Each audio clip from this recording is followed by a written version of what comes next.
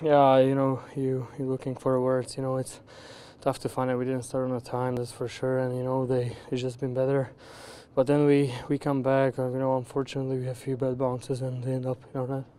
How tough has it been for your team lately, playing so much catch-up hockey? For sure, it would be nice to have a lead. It's totally different game, and it's just hard, to be behind all the time and trying to catch up. I mean, we at the end of the game we put enough effort, but to win a game you need to play 60 minutes. Is there a common thread that you can point to as far as why the starts aren't going the way you'd want to, or why you're getting off to such slow starts so consistently?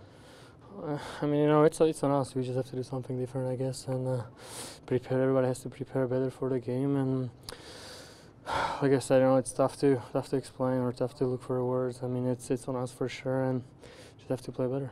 How deflating is that 5-on-3 when you have two extra skaters for that long and come out of it with nothing?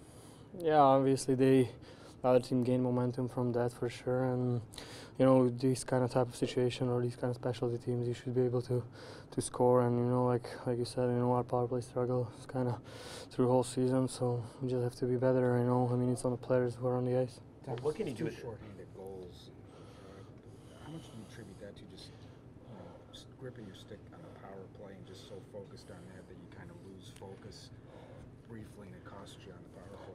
Honestly, I didn't see what happened on the first goal, but on the second one, it's just a bad bounce.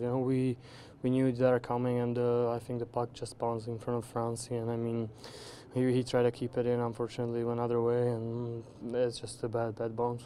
What can be done about the power play? I mean, all season long, as you said, you guys have struggled with it, and then today you got 2 shorthanded goals on it. Yeah, we also scored a goal too on the power play. If we wouldn't give up the goals, this could be the goal who decide a game. Like I said, we're obviously not happy with the way we played, and they scored 2 goals on our power play, and we just have to be better. Well, at the beginning of the game, how do you explain what seemed like a sense of lack of a sense of urgency from your team? I mean, it's tough to answer. We didn't start on time.